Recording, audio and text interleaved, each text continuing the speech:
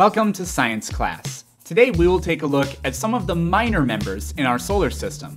While asteroids, comets, and dwarf planets are the most numerous objects in the solar system, their combined mass is very small. If we took every single asteroid, comet, and dwarf planet and combined them together, we would have an object much smaller than Earth. But that doesn't mean that they aren't significant. These objects can teach us a lot about the evolution of our solar system and planet. And yes, I will finally be explaining why Pluto is not a planet. Let's get started. Asteroids are small rocky bodies that orbit the sun. As we discussed last time, most moons are asteroids, but we call them natural satellites if they orbit a planet. The majority of asteroids orbit around the sun and are found between Mars and Jupiter inside the asteroid belt. Other asteroids have elliptical orbits, or orbit the sun in proximity to other planets. Eros, a 34 by 11 kilometer wide asteroid, was the first to be visited by a spacecraft, and it orbits between Earth and Mars.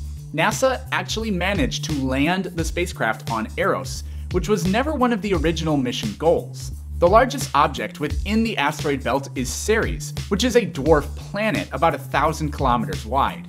Ceres accounts for nearly a third of the mass of the entire asteroid belt. So no, if we combined every object in the asteroid belt together, it would not form a planet the size of Earth or even Mercury. If you stood on one asteroid in the asteroid belt and looked around, you would not have to duck out of the way of other asteroids. You wouldn't see anything. A question that we can't answer yet is, why is there an asteroid belt?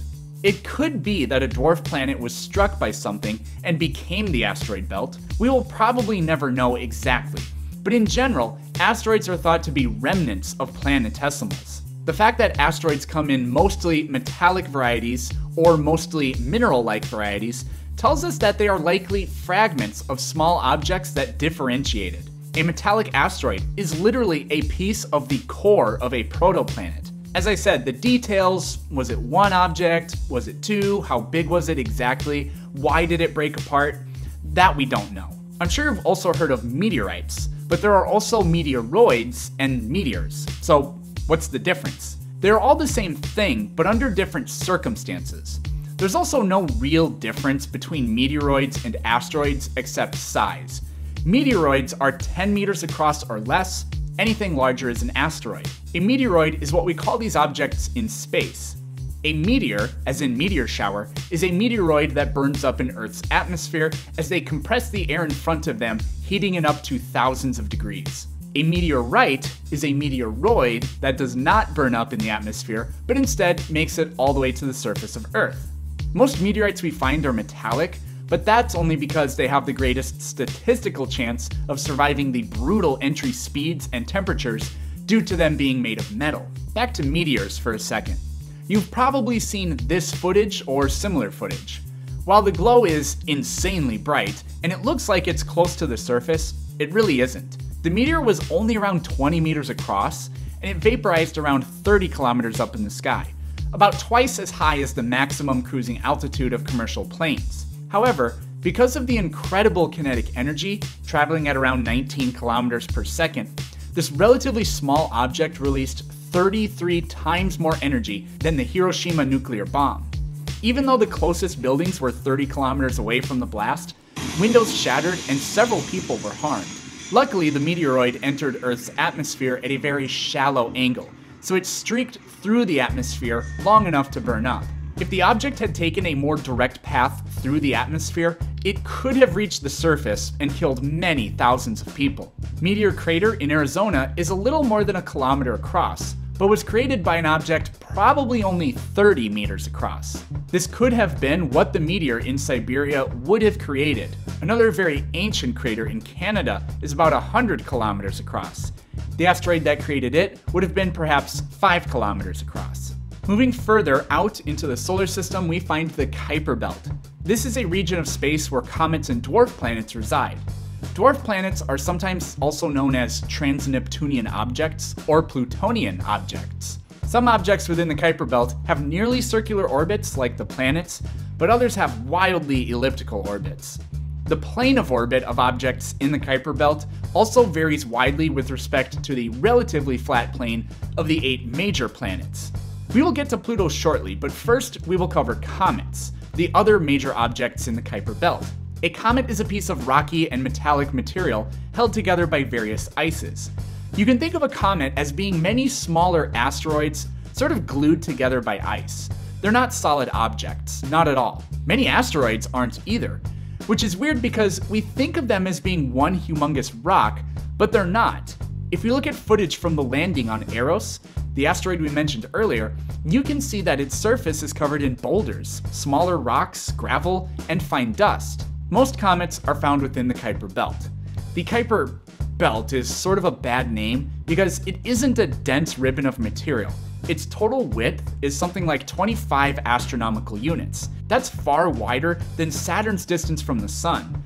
So a comet within the Kuiper Belt may have a circular orbit or a highly elliptical orbit, but because of the vastness of the Kuiper Belt, it remains within it at all times.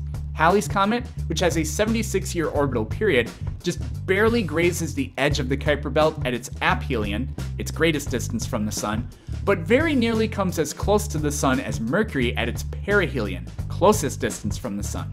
Other comets that come even closer to the Sun are then flung deep into the solar system and have orbital periods of more than 10,000 years. When a comet gets about as close to the Sun as Mars, the ices that it's composed of are evaporated. The solar wind and radiation from the Sun are great enough at this point to blast ices off the surface of the comet. Keep in mind that these are exotic ices with boiling points far below the freezing point of water. This is why comets have tails. But a comet's tail is many millions of kilometers long. Yeah, millions of kilometers. That is caused by the fact that comets accelerate to ludicrous speeds as they approach the Sun, up to 35 kilometers per second. At that speed, you could reach the moon in 3 hours. Now that's fast, but the solar radiation is traveling close to the speed of light. So the comet's path drags out the tail, but the solar wind pushes the material outward. Because of this, a comet's tail always faces away from the Sun, no matter what direction the comet is moving, because the solar wind moves so much faster. The European Space Agency traveled to a comet with the Rosetta spacecraft. This was a 12-year odyssey in which the craft took an extremely complex series of orbits on its way to intercepting a comet. In these photos of the comet, which is spelled like this, you can see that some parts of its surface are much smoother than others, and that it's cratered in other parts.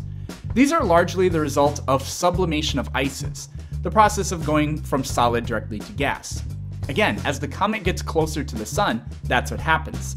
The icy parts of comets slowly but surely evaporate away. When all the ice disappears, the solid parts of the comet become asteroids and meteoroids. Okay, so now we get to talk about Pluto for a bit.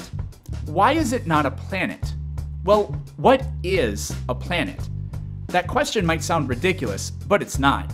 The ancients thought that planets were stars. They did not think any of the planets could possibly have been Earth-like objects, but they and several moons are.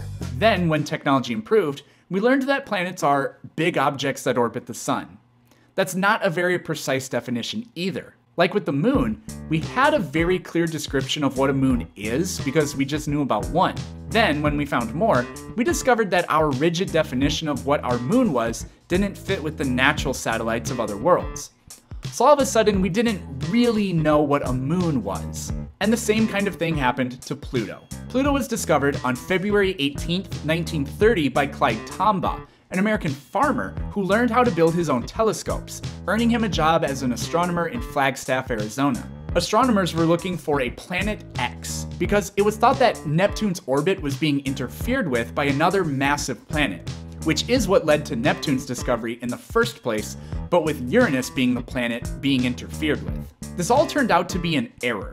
Neptune's orbit wasn't really off, it just wasn't calculated precisely. So there wasn't a planet X, at least not in the sense that there's a missing Neptune-sized planet out there, because Pluto is nothing like that. But the search for Planet X led to the discovery of Pluto. But then, on October 21st, 2003, we found another one, Eris. The pictures of Eris were actually taken in 2003, but it wasn't until 2005 that we realized these pictures contained a Pluto-like object. Eris is about 27% more massive than Pluto, but 50 kilometers smaller in diameter. What makes this awkward is the orbits of Pluto and Eris overlap. Then we found a lot more of these spherical bodies in the Kuiper belt. Nobody was rushing to declare these all as planets, and to this day, people who are mad that Pluto was declassified have no sympathy for any of the other objects, even though they are exactly the same categorically as Pluto. This is what happens when you tell irrational mammals that they're wrong.